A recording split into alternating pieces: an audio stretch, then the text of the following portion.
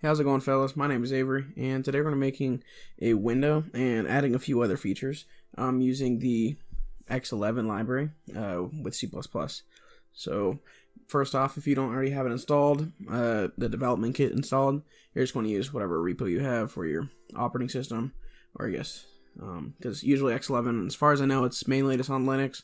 I mean, I guess it's probably on BSD and types of Mac and stuff too. I don't know if this is going to work on Windows or not.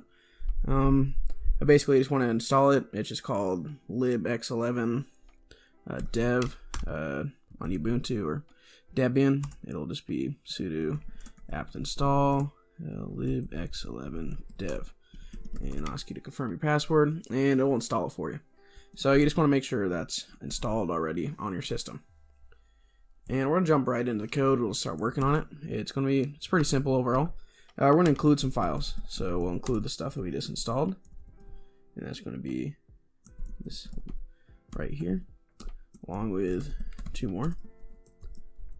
You'll have the utils file and an OS file.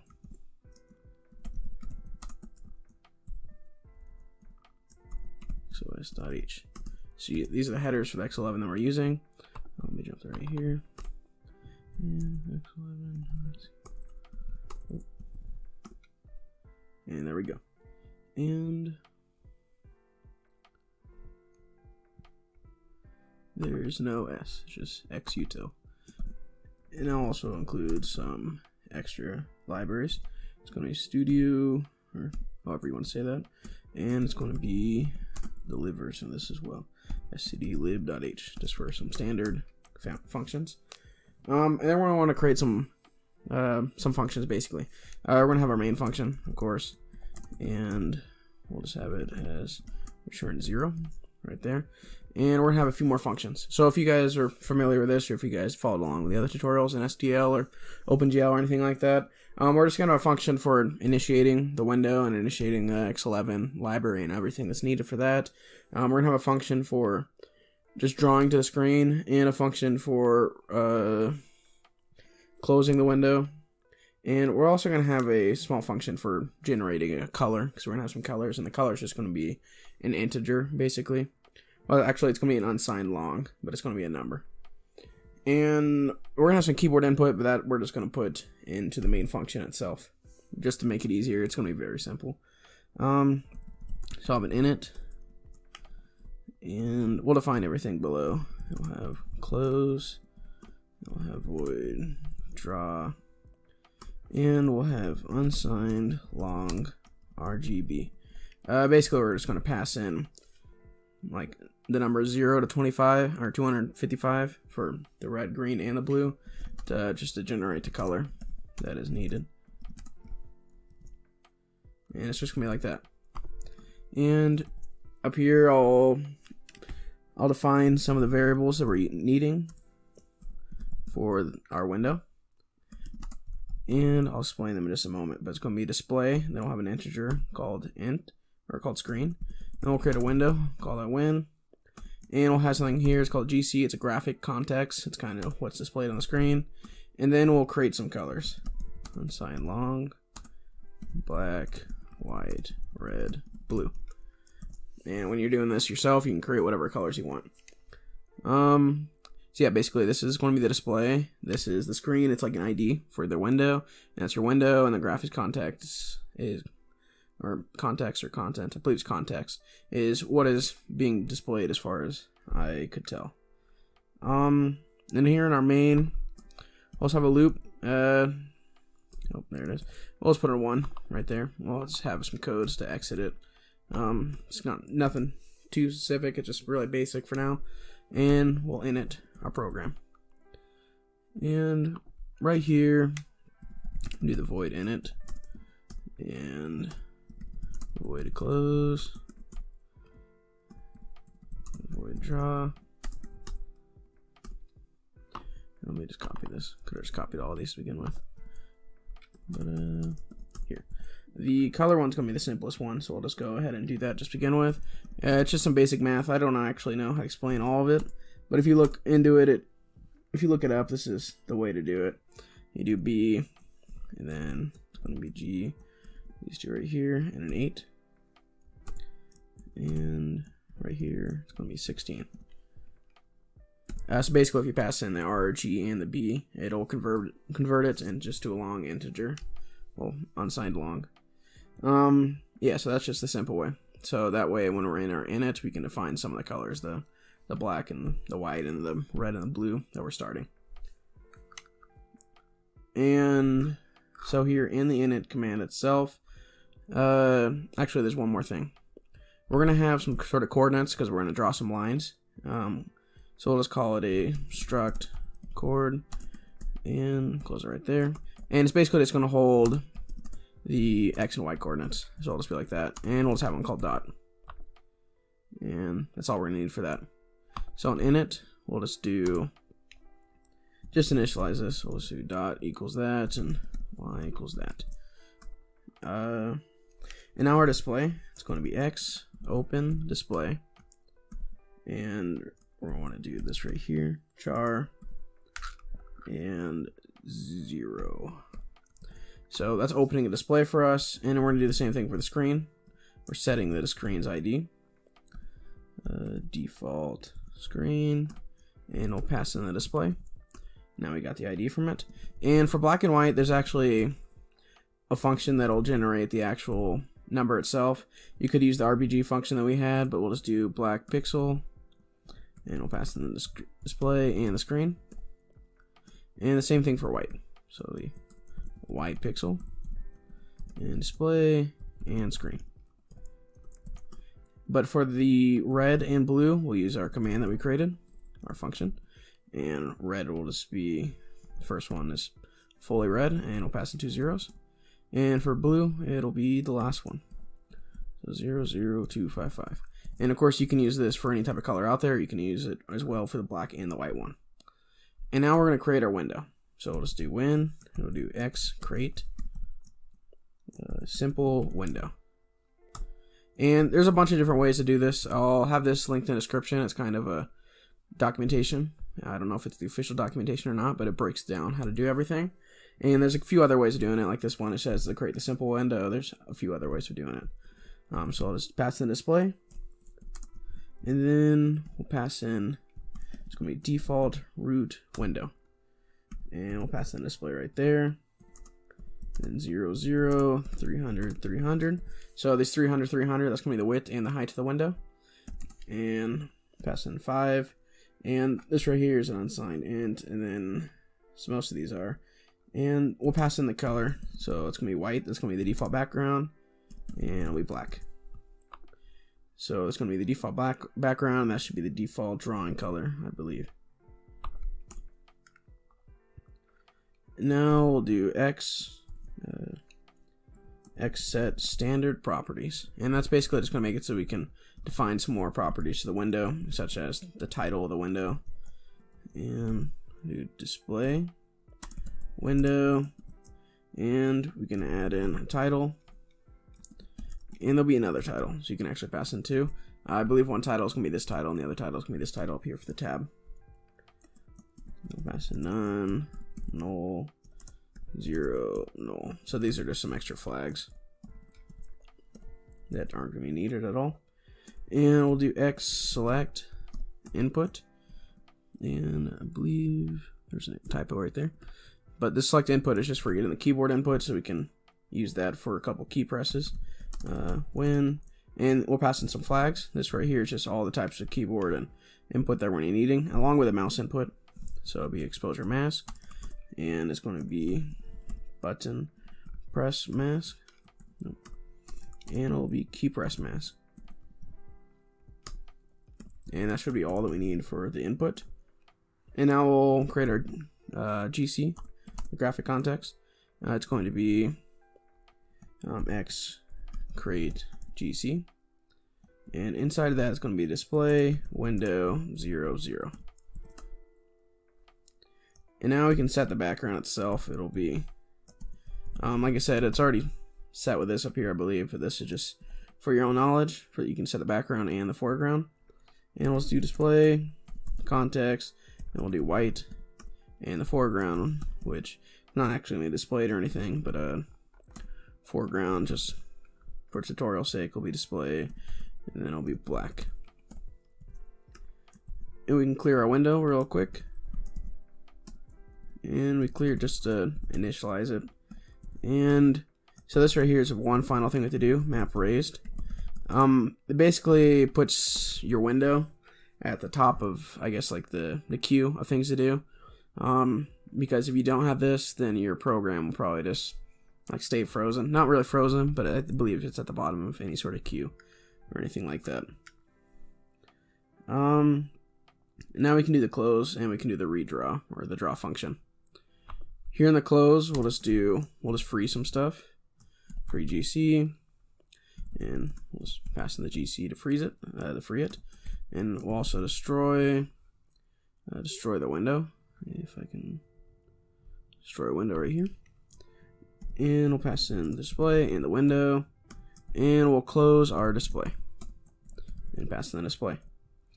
And we can just do exit 0. We can do that because we have one of these standard. We have the standard library up here. So that's for just closing it. For now in this program, we're gonna be able to close it, but I believe usually if you were to force close it with this X button, we're not doing anything for that. So it'll close it, but it's not going to use this closing thing, so it's not going to free up anything. And then we're going to have for the clear, it's just going to be the same thing that was in the init. It's going to be clear window, and we'll just pass in display and the window. So right here, it's just going to be the same exact thing from up here. And now that's every single thing that we need. We just need to make our main loop now. And in our main loop, it's pretty simple. The inputs itself is actually pretty simple as well. And we're also going to make it so you can check the mouse input and draw a little string and draw some text. So first, let's check for the events that have gone on, and we'll save the event. And basically, that's just checking for any keyboard or mouse input or anything like that. And we can actually check that. So we'll just do event.type == expose. And it will be event.expose.count == 0. And now, so basically nothing's happened. Let's draw the screen again. And right here, this right here is going to be for the keyboard input. The event type = key press. And if X lookup string, and then we'll pass in some information so we can actually get the string version of the key that was pressed. It'll be X key, text 255. It's gonna be the size, and right there key, and then 0, and send that as a 0 as if it's equal to 1. And now we can just do if text 0 == Q. So if we press the Q button, it'll say to quit. And to quit, we'll just do close. It's as simple as that. And we can also print out whatever button was pressed. As we can just do you pressed the, and I'll pass it in, key. And enter in like there. And we can just pass in the key that was pressed.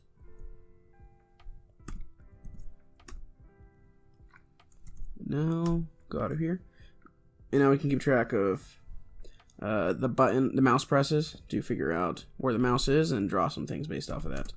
So I'll just do event type = button press, and now let's keep track of where the mouse was and where the mouse is going, where it last was. So then we can create a line and draw that line in between the two spots. So let's do int x, and that'll be event.x button.x, and we'll do y = event.y button. Now it's gonna be x button.y. And from here we can set the drawing color, so it's gonna be the same thing as the foreground. There it is. Earlier we had set that to black, and we'll just pass in display GC, and we'll draw a red line. And now to draw a line, it's as simple as this. It'll be just draw a line, and we'll pass in some information. So display window GC, and now we're gonna pass in the first coordinate and then the second coordinate. So the first coordinate is just gonna be this initial one will be .x and then .y. And then it's going to be this new x and this new y right here. And that's basically going to be it. That's going to be the original one, which as we initialize it, 100, 100, and wherever the mouse was last clicked. And then we can change the foreground again, and we can draw some text where the mouse is. Let's display GC, and we can pass in the blue that we had created. And we'll copy the string, so we can put a string into this right here, text, and we'll just say hello world.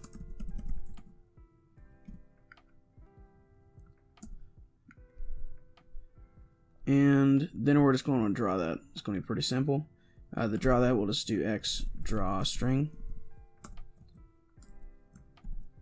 And we'll just do display, window, GC, and we'll pass in the coordinates, and then we'll pass in the text, and then we'll pass in the length of it, and for that we'll just pass in the text as well.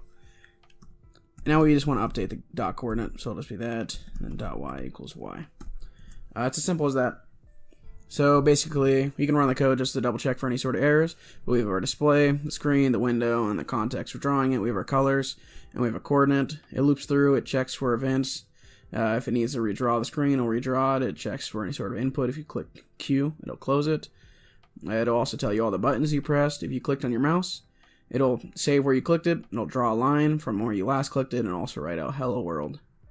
And here's the initializations. We initialized some colors. And we created our display. We passed in some properties for the title, the width and the height, and we passed in information so we can get the input for the keyboard and whatnot. And we also passed in the background color, and right here is just for closing it, for drawing to the screen, and for generating our color. So let's go ahead in here and try it out. So I'll just use G++, it's X11.cpp, and it'll be libx11. Okay, so here we have some errors. Looks like it's probably just a typo. So let's look at 60 first off. Properties. So properties. Actually, here let's look at the top so then I can fix up anything, and then maybe that might fix the other problems. So event was not declared. So yeah, so we're gonna have to declare some things up here. It'll be X event, and it'll be event. As long as key sim, and right here it'll be a key. This is just for the letter that's being pressed. I'll just do char, text, and 255, and that's gonna be the size of it. That's the same size that we had sent in right here. That's basically it. We can double check again to see what else there might be. Print. It's gonna need to be printf, and I guess that we're still an error in that one. 63. Okay, X, set standard properties. Alrighty. And let's see if this just needs to be that right there. There it is. Now let's run it. And here's our window. And click on it. And there it is. So actually I had flipped. This right here is the background, that's the foreground. I think I had said that wrong. But yeah, as you can see, we have our red line that we're drawing, and then we also have our blue text. It's very simple. Now that you've created your window, there's a lot more you can do with it. When I stretched it, it deleted everything. But yeah, these are just the basic steps. I showed you how to change some colors, how to draw onto it with lines, and how to write onto it. And you can check in the description for this website right here. It has some more function on how to use more stuff. And I can quickly go ahead and actually show a few more functions for drawing things. It's just going to be one moment. And actually, let me make sure I'm in the right. Okay, here's some more shapes. So right in here, I can look at, let's see what's in here. I don't believe this one's it. It's going to be, okay. And like what I said, the numbers are going to be generated to a longer number, and this is kind of what they look like. So these ones right here are just predefined. But for drawing, we can just do, let's see if I had a rectangle in here. No, there's going to be rect maybe. No, still not. Here, let me see where I had it.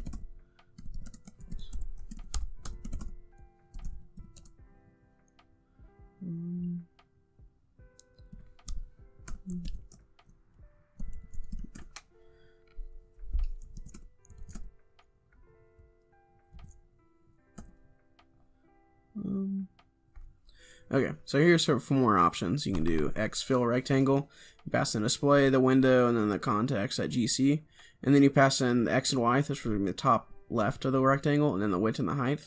So it's fill rectangle, or you can, I believe you can just do X rectangle as well. Just draw a line. There's a couple different options. Let's see if we see any more. But I mean, it's basically how it is. There's just some functions for drawing everything, and it's all going to be in here. You can find everything in here. You can Google stuff too as well. It's all very easy. If you guys had any questions about this, just let me know. And before the video ends, I just wanted to mention one last thing, or two more things actually.